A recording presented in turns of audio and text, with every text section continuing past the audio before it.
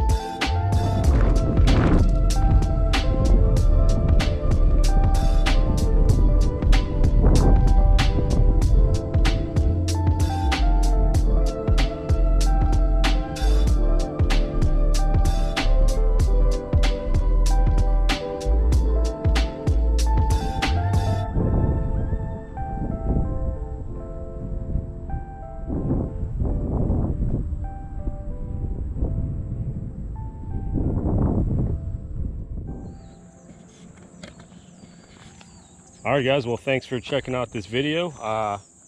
Like I said, first time here in Bald Eagle State Park. Really cool so far. I'm enjoying it. I got my campsite booked for tonight, and today I'm just going to be taking it easy and pretty much cruising around the lake and checking out some local sites and whatnot. The next stop, we'll be heading over to the dam across the way here, and I'll be telling you a little bit of the history of how this lake got formed, why it's named what it is, and yeah, so stay tuned. All kinds of cool birds and people having a blast here. This is a unlimited horsepower lake, so you got jet skis, people in tubes flying around having a good old time. So yeah, come with me on this hot August day. It's going to be 91. What else is there to say? Let's go check out Bald Eagle State Park together on Maksim Outdoors. Alrighty, well, just a short 15-minute drive from where I was just videoing a couple minutes ago.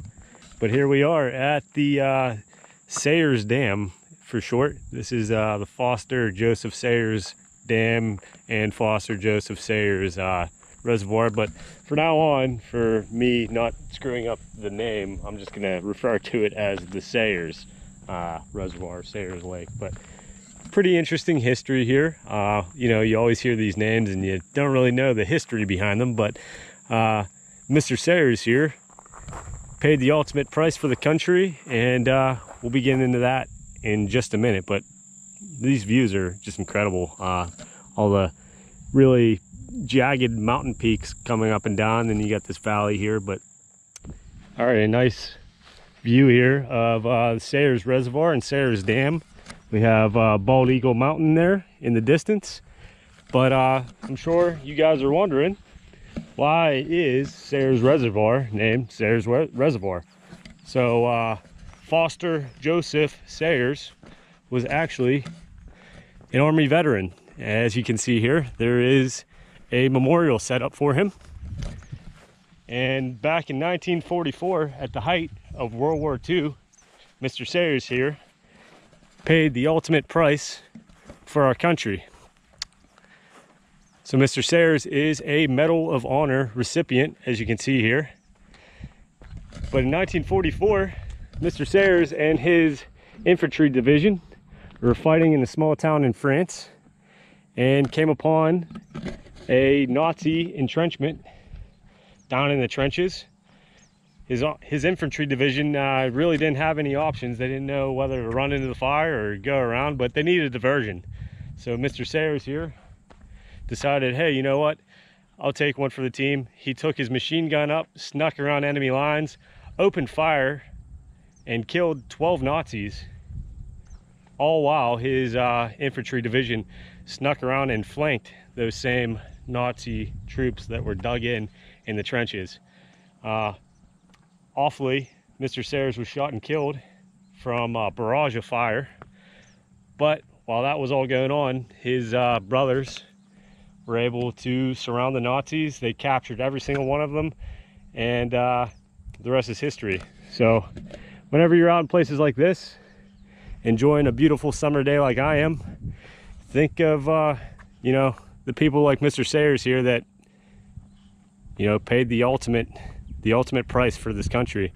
Because without people like him, you wouldn't have places like this. So thanks to all the vets out there. I mean, it really is incredible to hear and learn a lot about some of these stories. But we'll take a little closer look at the Foster J. Sayers memorial here. So all right, well, decided to stop at another little boat launch area. As you can see, this is a unlimited horsepower lake, but this place would be awesome to take a little canoe or kayak out in. The Sayers Dam, unfortunately, was not open to the public. It is owned by the Army Corps of Engineers, so I kind of had my hopes up to be able to walk across there and go check out the spillway, but no go. So I ended up checking out the park office, talked to a couple people there, found out some information, ended up changing my campsite. I got one a little closer to the trail I'm going to be doing tomorrow, and the weather is still pretty brutal. It's around 92 out right now, but I'm going to try to do a pretty short trail here today. There's 14 miles of trails here in Bald Eagle State Park, And yeah, I think I'm gonna try to knock off one today just to kill some time before I head back to the campground, because it's just too hot just to sit around and wallow in self-pity. But yeah, really not even in the mood to go back and have a fire. But yeah, nice little bay here.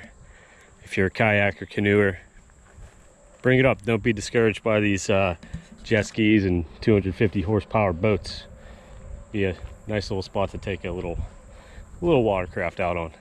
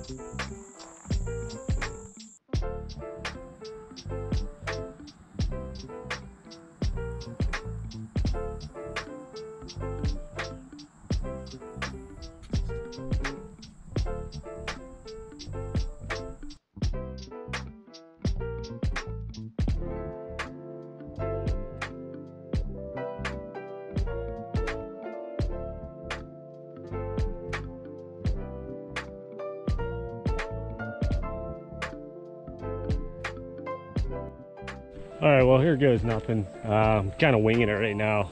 No signage here, no nothing. This is the start of, I guess we'll just call this the unnamed trail. So, all right, so that's the boat docks we were just at not too long ago. Made it across pretty cool little fishing dock area there, and heading towards Skyline Trail right now. So far so good. At least I know I'm on the right path, but here goes nothing. Let's see how long this takes me.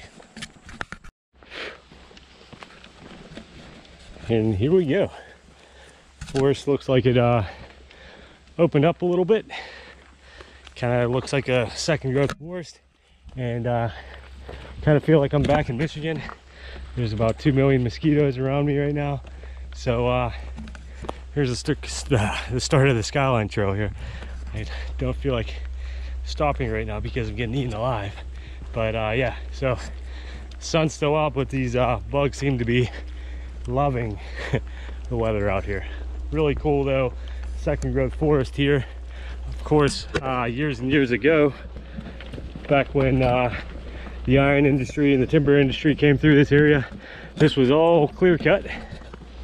And geez, whew, I didn't think Michigan could be any worse, but this is upper. I don't know what's going on. Second time this year I've had to turn back around due to there being so many damn mosquitoes. I was literally getting eaten alive. I'm sure you could see them in the last video I took. But I had to have a swarm of 100 mosquitoes flying around and biting me. And you can't really stop and film too well whenever you're getting bombarded. And on top of that, it's hot out. That's an understatement. Tomorrow's another day. And yeah, so calling it quits. I made it to the Skyline Trail. I made it to like this old block building. I don't know if it was an old pump house or not, but it was literally too bad to even film. So hey, maybe I'll come back up here when it's a little bit cooler, but right now, no bueno.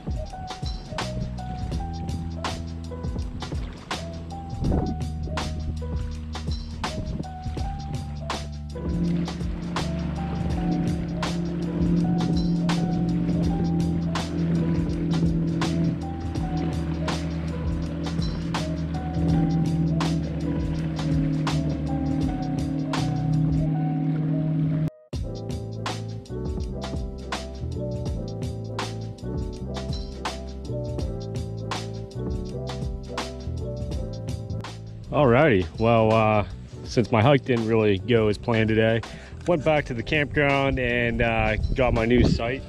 And this is about, I don't know, 3 minutes away from the campground. This is called Bald Eagle Boat Launch. Very original. But as you can see, the dam out there in the distance is where we were just a couple hours ago. And you also get this really awesome view of Bald Eagle Mountain here, around 1,700 feet in total. So the area around here obviously has a pretty unique history, everything from Indians to the iron industry. But if you're back here in the 1800s, the early 1800s, like 1810, long before this lake was here, this mountainside would have came down another 40 feet and there would have been the Bald Eagle Creek that ran through this area. But long story short, this mountain here right behind me was full of iron. There's about 60 mines all throughout this mountain, and it caused a little iron boom around here. So a couple immigrants, a couple settlers in this area made some furnaces to smelt the iron, and then they ran into another problem. They didn't have enough fuel. So another little boom happened in this area. The timber industry exploded. And believe it or not, if you were here back in the 1800s, early 1900s, if you're looking at this hillside, you wouldn't see one tree. This was all clear cut, all burned. And they use it all for charcoal pretty much, as well as using the branches and timber to line the mines and whatnot. So all those timbers and whatnot you see in mines back in the day, they would have clear cut all this forest here, which is pretty incredible to think of. So after some time, after you know, they cut down all the trees, they needed another source of fuel since there were no trees left. So they dug into the ground and found coal, which was another thing that was very abundant in this area. So yeah, 1800s and early 1900s, this place would have just been a polluted, barren, stripped mess of a land. But now look at it. It's beautiful. We got this awesome, huge reservoir here. Nice second growth forest growing up on Bald Eagle Mountain, and people out here enjoying this nice summer day. But yeah, a lot of people don't realize the crazy history that takes place in some of these state parks. As for the rest of the day, I don't know what else I'm really going to get into. I would like to go somewhere and watch the sunset and get some time lapses and whatnot, but there's one other thing I kind of want to touch on, and that is the Native American past, because this area was very prevalent with Native Americans. So we'll probably find another little viewpoint, another boat launch or whatnot to do, you know, another time lapse, and tell you guys a little bit about the Indians of the past. All right, well, found another really cool little pull off here, yet another boat launch area. But as you can see here, beautiful little dock, if you want to call it that, with a even better view of Bald Eagle Mountain right in front of us.